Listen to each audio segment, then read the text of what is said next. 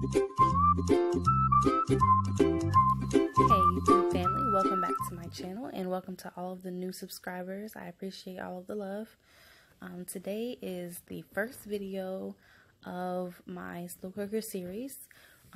It is balsamic brown sugar chicken with vegetables and potatoes. So here, off camera, before I started recording, I thought the camera was on and it wasn't. I had added in a tablespoon of extra virgin olive oil and a tablespoon of minced garlic to the bottom of the slow cooker. Then I added in a bag of the little potatoes and a bag of the baby carrots. And I just set them in there. You don't really have to mix them up. They'll mix up on their own. And then I'm taking some thighs. And as you can see, my thighs are a little bit smaller. But I'm just washing them off and I'm taking the skin off. Taking the skin off is completely optional. It's all about what you prefer. I prefer my skin to be off for this meal, but if you wanted to leave it on, you can definitely do that.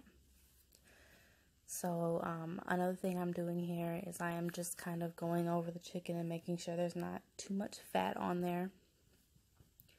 A little bit of fat is okay, because I don't want to cut off the meat, trying to get the fat off, but I do try to, get the majority of the fat off of the chicken.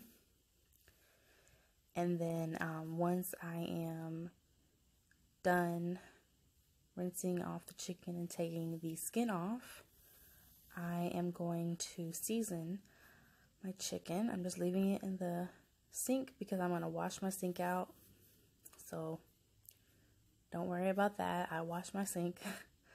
I'm just using a little bit of seasoned salt because I didn't want to put too much seasoning on there since we're going to be using that balsamic brown sugar mixture, which is what we are making next.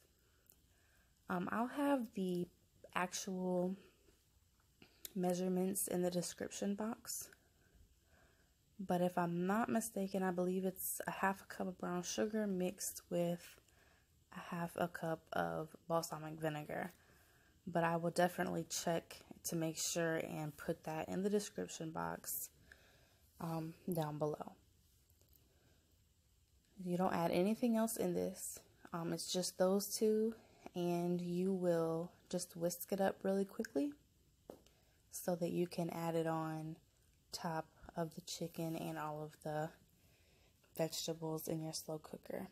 And it's a really good taste. The two go together very well. And I'm just mixing it up. And then I'm going to add it over the chicken and potatoes and carrots. And you just want to try to make sure that you distribute it evenly because it's hard to mix up since you have everything in there. So I just want to make sure that I get that evenly all over the chicken.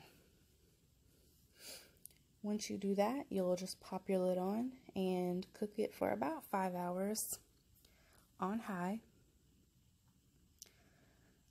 You'd want to, check and make sure, because everybody's slow cooker is different. So if yours runs a little hotter, just kind of keep an eye on your chicken and stuff. So I am setting my chicken to the side so that I could add in my green beans to cook. And I'm going to cook them for about 30 to an hour longer. And once that's done, then the whole meal should be done.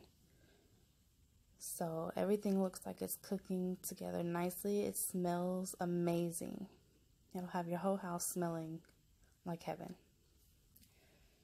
So once you add in your green beans, if your chicken is not soft enough or tender enough for your liking, you can add it back in. Since I had small thighs, my chicken was just about done. So I did add it in for a little bit, but I ended up taking it out before everything else was done. Just because I didn't want my chicken to shred. I wanted to keep it on the bone. I just wanted it to be tender. So I did put it back in there, but not for long. And it is done and it is amazing. You can serve it with rice or anything of your choice. If you like this recipe and you want more like this, please leave a comment below. And also don't forget to like and subscribe to my channel if you haven't already. I really appreciate all the love. Thank you so much for watching my video.